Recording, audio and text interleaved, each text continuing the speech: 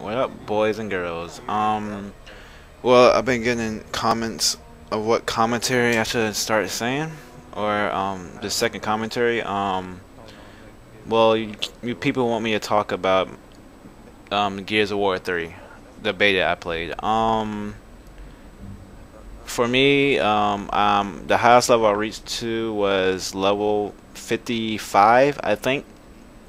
Like I said, like a 20 something point oh for King of the Hill and a 20 something point oh for TDM.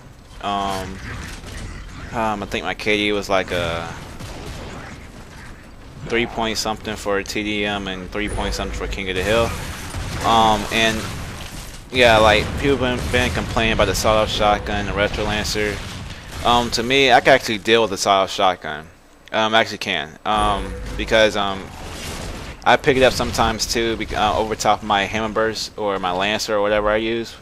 And because sometimes I get tired of kids using it. People are wall bounce. I see a lot of people wall bounce and like sawed-off shotguns. That's really annoying to me. But the thing I cannot deal with is the retro lancer. That has to be toned down super. Like I could have like I'm not gonna lie. Just one time I actually could have clutched it. Like it was like a 1 on 6, I think.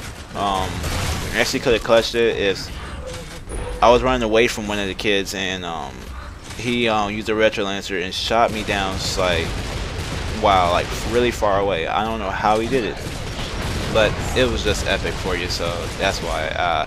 But the game, I love the game so much. I wish I had like more gameplay of it right now. Because when I think it was the last week where I had my HD PVR. The last week of the beta, that's when I had my PVR, and that's when I tested it out. So, yeah, if I had it before that, I could have uploaded like more videos of it. But whatever. I could just actually no, I can't, cause I actually deleted them. I remember that. But okay, yeah, I was gonna re-upload the videos with commentaries on them, but I'm not gonna do that. It's too much time. Yeah, like the sawed-off shotgun, I could deal with that. I use it sometimes too. I don't use it because it's the beta, but when a real game comes out, I'm not gonna use it really, because only I'm gonna use it if there's like an achievement for it or something. But nah, there's no achievement for it. I could tell about that. The retro lance, like I said, is too powerful. Toned it down. I think they will do that.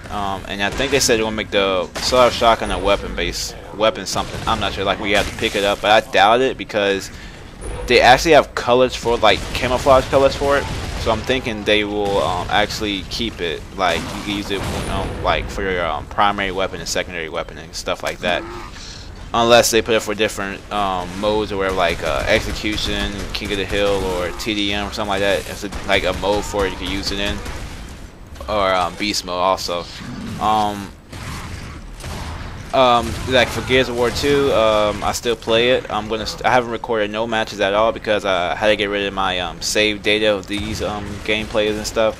Oh, actually, they recorded this match like a few days ago. Only reason I recorded it because I was facing WRK Vinny, I believe.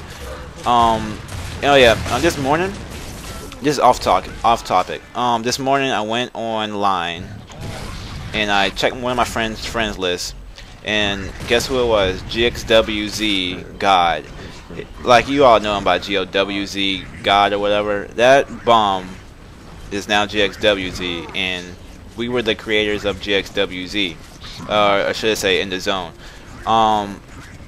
He's a bum. I'm not gonna lie. That GXWZ guy, and he put in his bio.